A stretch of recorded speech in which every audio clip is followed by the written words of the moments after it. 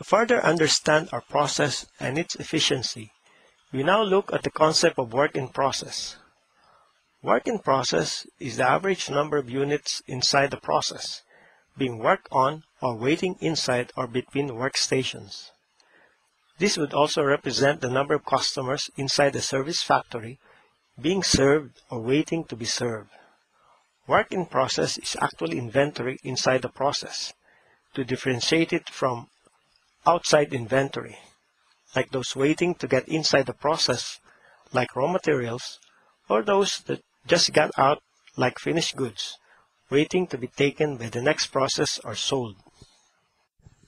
To find out the work in process of any process, we will use Little's law, named after John Little, who provided its mathematical proof.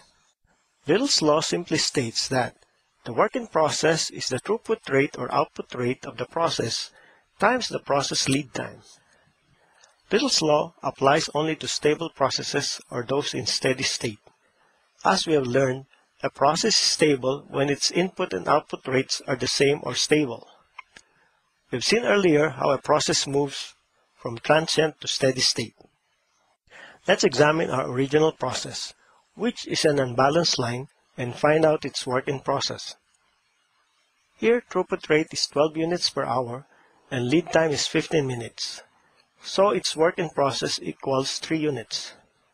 This means our 5 operators are working on just 3 units at any one time, and these 3 units would most of the time be in the 3 slowest workstations, B, C, and E.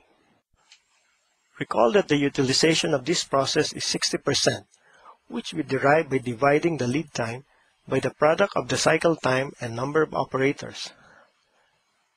We can also come out with the same result if we divide the work in process by the number of operators. Some may find it easier to understand direct labor utilization this way. 5 people working on just 3 units makes it 60%.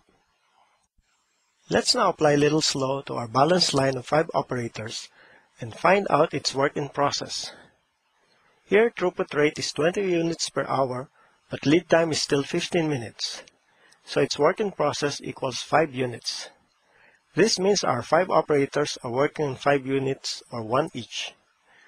It is clear to see that utilization here is 100% because everyone has a job to do all the time. Also, in a balanced line, it is easy to remember that the number of operators is always equal to the number of work in process. Let's see the other variants of Little's law. From the formula work in process equals throughput rate times lead time, we can also derive the following relationship.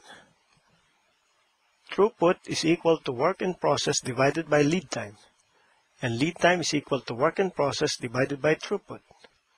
By knowing any 2 variables, we can always figure out the third.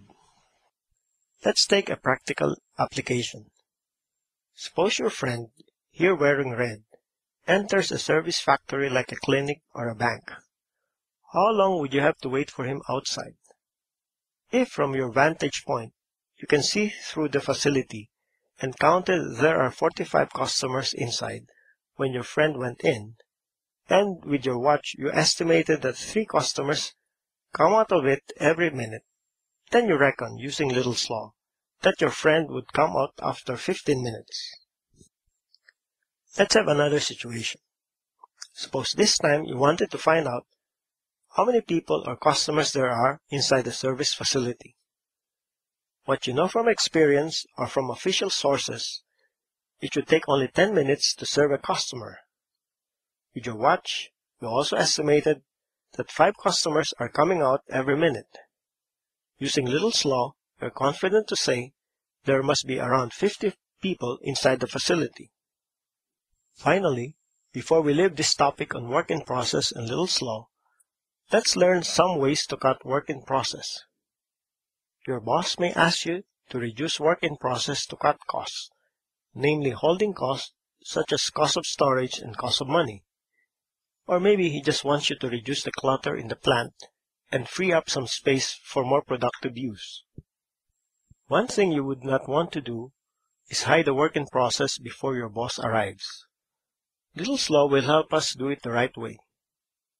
From the formula, we can see that we can cut work in process if we can reduce either throughput rate or lead time or both. The choice depends on your other goals and which one is easier to reduce. In general, lead time is the harder of the two to reduce. If your process is currently overproducing, then all you have to do is to reduce the throughput rate to match the TAT and therefore cut work in process. In case your current throughput rate is already enough to meet the demand, and you don't want to cut or increase production, you have to cut lead time to reduce work in process. Lead time can be reduced using reengineering or value stream analysis by eliminating unnecessary steps or tasks. Just be sure that when you cut lead time, throughput or process cycle time is not affected. In a balanced line, this is unlikely to happen, since even if you remove any workstation, the process cycle time and the throughput will remain the same since every station is a bottleneck. In an unbalanced line, you have a chance of cutting lead time by reducing or eliminating the bottleneck.